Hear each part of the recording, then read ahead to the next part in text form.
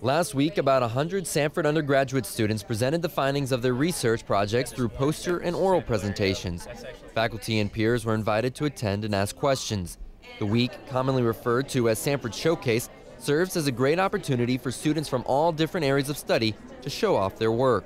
It really showcases how our students, by working with their faculty, mentors, and getting that one-on-one attention, how they can produce a body of work that they can then show their other fellow classmates, and this type of work really gives them an edge when they go to apply to graduate school. When the Haiti earthquake occurred, I spent a lot of time watching the news coverage on several different networks, so I kind of got a broad spectrum of what was going on. In my research, I found that journalists were acting more like aid workers or humanitarian celebrities. I felt like a lot of the things I looked at, it was news entertainment. It was not straight news. And whether that will pan out to spread to the whole news industry or if that was just in a disaster situation, we'll see. Red Bull makes a claim on its products that it increases metabolism, and being exercise science majors, we kind of wanted to test that claim and see if you could burn more calories during exercise.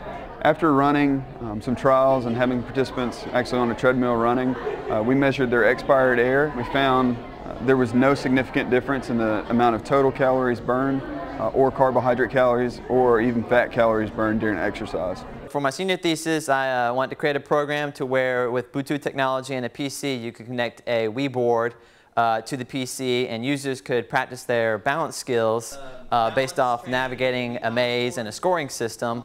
And hopefully this would be more widespread and be able to use in hospitals and computer science majors and fitness training programs, because you wouldn't need a Wii console, you would just need a PC with Bluetooth technology. Well, a lot of times when students enter college, they become very stressed out. And so I thought it would be really interesting to see positive ways to decrease stress while also maintaining a healthy body. And so yoga was, a lot of research had found that yoga was a really good indication of that. And so I decided to compare that also to swimming because of the similar characteristics.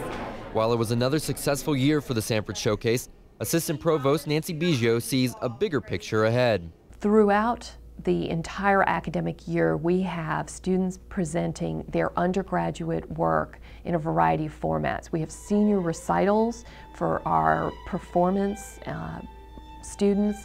We have art shows, and we really hope that Showcase can become a brand that goes throughout the year so we can celebrate all of the work of our undergraduate students.